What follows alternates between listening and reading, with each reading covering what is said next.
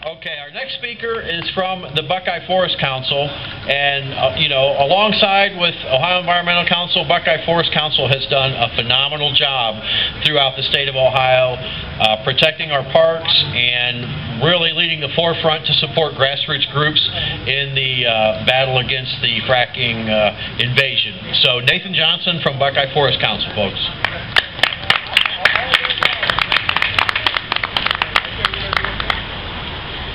So, who here wants toxic waste dumped or injected in their ground in the city of Mansfield? Anyone?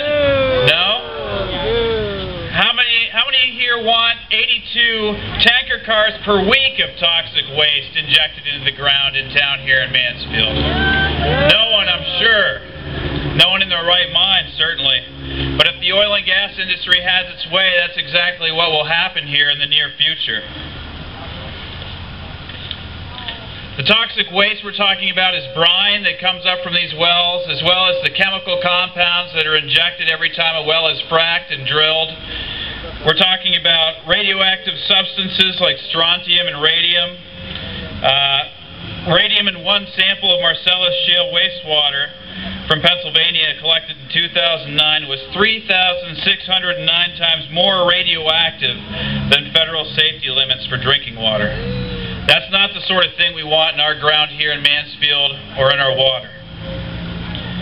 Let me read a quote from a man who was one of our greatest Supreme Court justices and also a great supporter of citizen rights, and that's Louis Dembus Brandeis.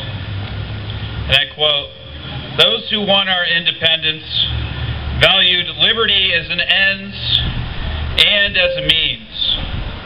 They believed liberty to be the secret of happiness and courage to be the secret of liberty. Courage to be the secret of liberty. Local communities must have the courage to stand up to an industry bent on turning our cities into industrial toilet bowls." Recent report released by ProPublica reviewed injection well records from across the nation and found that injection well failures are routine, not something that happens once in a great while, but routine. The study covered the years 2007 through 2010, about a 3-year period, and they found that one well integrity violation was issued for every 6 deep injection wells examined. That's 1 out of 6 examined.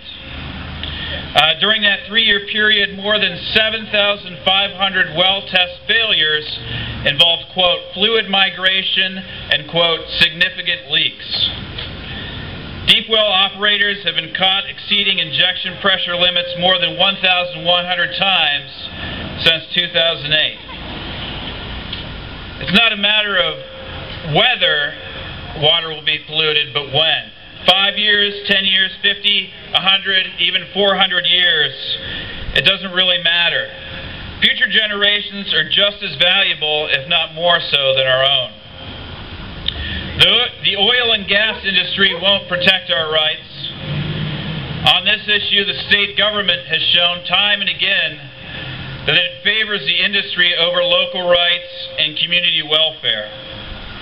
Our rights and our well-being, the well-being of future generations, rests in the courage and action of we the people of Mansfield and the people of Ohio. Vote yes on Amendment A.